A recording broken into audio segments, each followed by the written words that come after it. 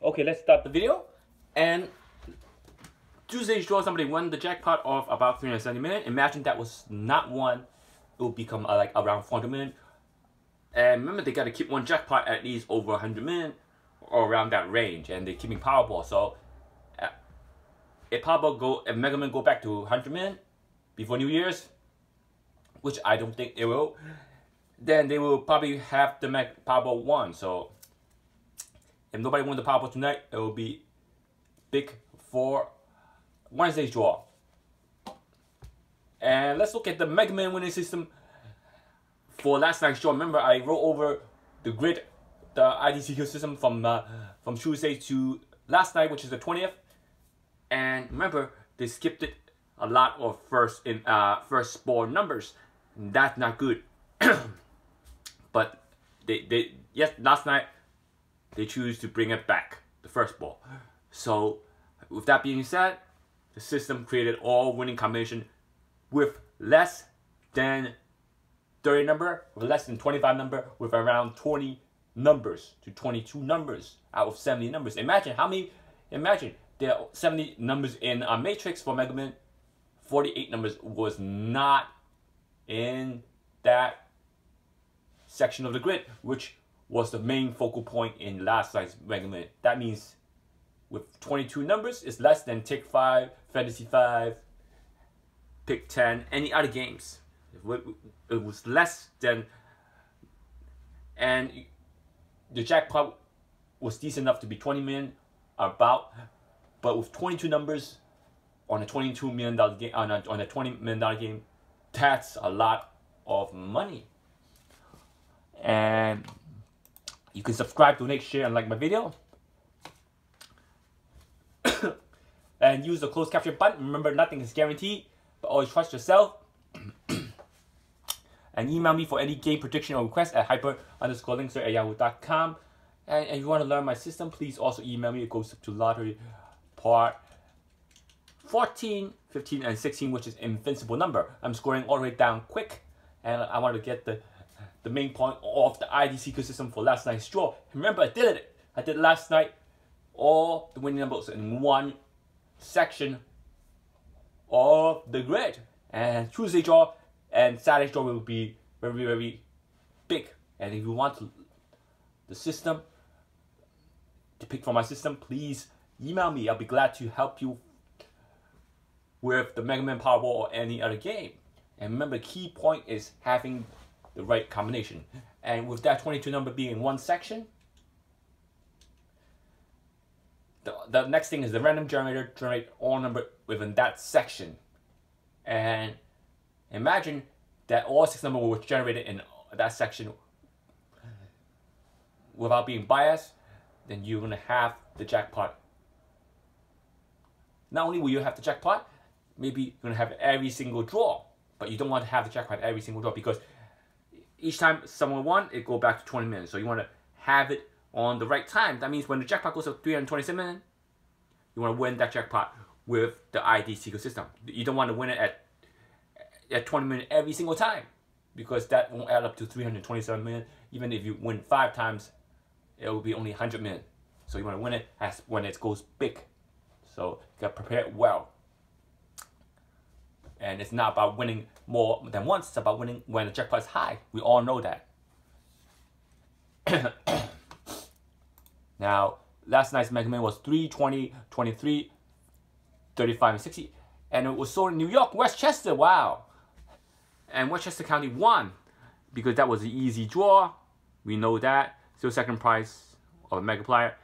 And 3, 20, 23, 35, and 60 would be copied to see where the number stands in the grid. Remember, I did it once. I could probably want to do it again. We'll see about that. And email me for any game prediction or requests. Now, you can see where the number stands in last night's Tuesday's draws Mega Man. The 22, 55 wasn't in the grid, but 4 winning combinations was all in quadrant 1, where 16, you can see the 16 being the Mega Ball repeated last night, 30, 53, 56. How many digits were being used? 0, 1, 2, 3, 5, 6. There were 6 different digits being used to create 4 winning combinations. 6 digits being used to create 4 winning combinations. That's a good stand out. And let's remove that and compare it to the last night's Mega Man. And I don't want to take too long in this grid. I want to move it to the ICDCQ system. Before we get started,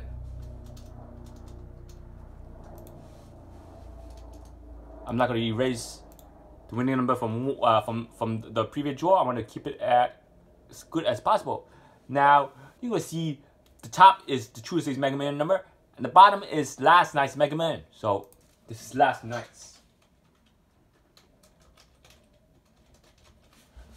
Now, having last night's draw, why is it so important? Because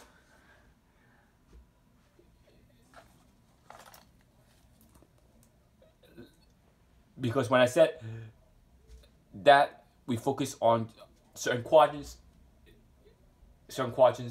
will create less numbers. Playing the whole 4 quadrant will have more numbers, even though you brought down the matrix down to about 2/3 of the matrix. You still have a lot of numbers. And also remember, I said don't play those corners again. You don't want to play those corners again, but the other scenario is if that is the Dster quadrant, then your focus is on the Dster. When your focal point is on the Dster, then it's a different story. Then playing those same coordinate again will help. So the only other thing is if that is not within the Dster quadrants or around the Dster, then you do not want to play the coordinate quadrant again again and again, because your main focal point is around the Dster. If the coordinates hit last draw around the Dster, then those coordinates, you can look at the coordinates again and see where it stands in the breakdown, and you either want to play it again or you don't want to play it again. It must be used via the breakdown. Without the breakdown, you're only playing random numbers. So that means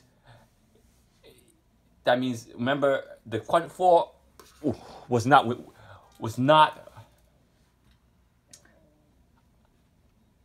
the ICDCQ. So the quadrant 3 is not important. So that means if that coordinate hit around here, you do not want to play the same coordinate again. So the other scenario is only time when you don't play the same coordinates again. When you play the same coordinate again is when it's around the Dster. When it's around the Dster, you play the same coordinates again. It will help you hit that jackpot.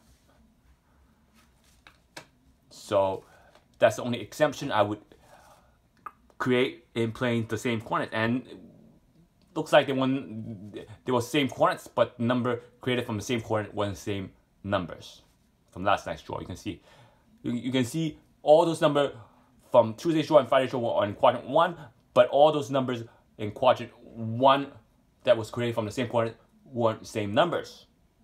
You can tell. You can tell 53 and 35 had opposite attraction numbers, but understand, since I'm using the same grid, I did not change the breakdown, and we know that when I didn't change the breakdown, that the 53 wasn't omitted by the law of opposite attraction. So for those of you who got the breakdown, you know that even though that 53 from 35 and 53 was the law of opposite attraction number, I did not cross it out because I was using the breakdown one more draw. That's the only time when I do not change the breakdown, when I use from one draw to another. And therefore, that gave me a whole advantage and gave my player a whole advantage if they pick the right combination within that quadrant. And 03, let's look at 03 is in quadrant 3. Quadrant 1, again, quadrant 1, that 20 also in quadrant 1. 23, also in quadrant 1. 35, oh my god, 35 was also in quadrant 1. From all these numbers, there are about 4 red numbers, which also gave us a big advantage with 4 red numbers. Having 4 red numbers is a big advantage.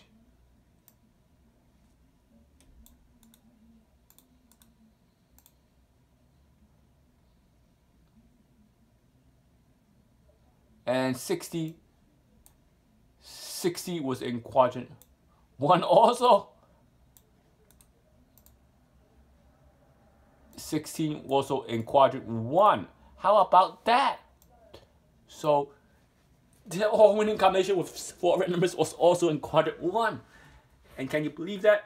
None of the numbers were picked from quadrant 2, 3, or 4, even though there were duplicate numbers from any other quadrant. All the winning number was in quadrant 1. There's no doubt that this system just break the record in creating less combinations, using less digit to create less combination, less combination from the grid. Only 22 numbers was used about. Even though there are 6 digits, you can count there was still a lot of combination being used. About 22 number, and that you can tell how many megaball are there. 01, 02, 03, 05, 06, 10, 16, 15, 20, 23, 25. About 10 megaball being used out of 26 that would quadrant 1. So as you can see how powerful the grid is. And this is all set up correctly. And let's look at ICDCQ from last night's draw. Remember,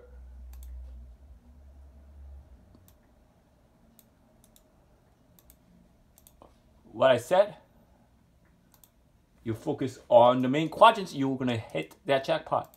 Remember, this draw will be powerful to megaball, Powerball, because the Powerball is over 100 million, and I'm not telling you I'll be focusing on one quadrant. I'm not gonna release the IDCQ.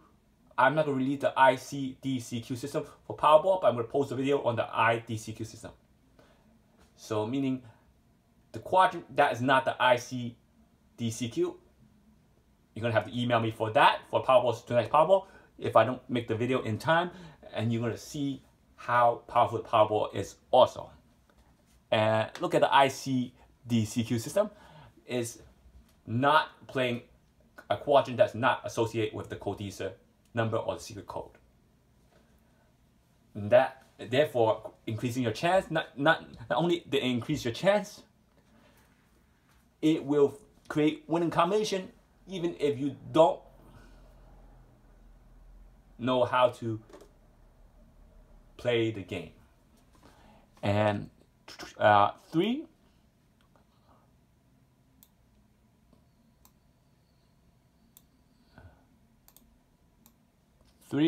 quadrant 1, 20, quadrant 1, 23, quadrant 1,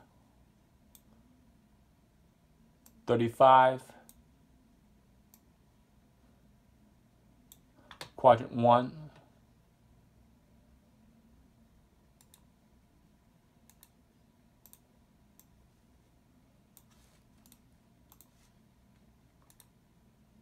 $60, quadrant 1.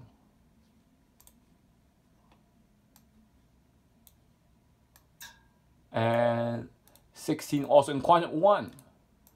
Can you believe that? Can you believe that? The winning combinations were all in quadrant 1 with the ICDC, and we know that quadrant 3 wasn't used. And therefore, we create all winning combinations. Now, if you liked my video, please subscribe, donate, share, and like my video, support my channel. Also, email me at hyper_links@yahoo.com for any game prediction or requests. If you want to learn my system, it goes up to lottery part 15. And can you believe that? Tonight's Powerball, we're going to do it again, creating less combination and only one quadrant, focusing on one quadrant. So last night's quadrant 1 prevailed for 2 draws, and last night not only did it prevail last draw quadrant 1, create all winning combination within that quadrant. And thanks for watching my video.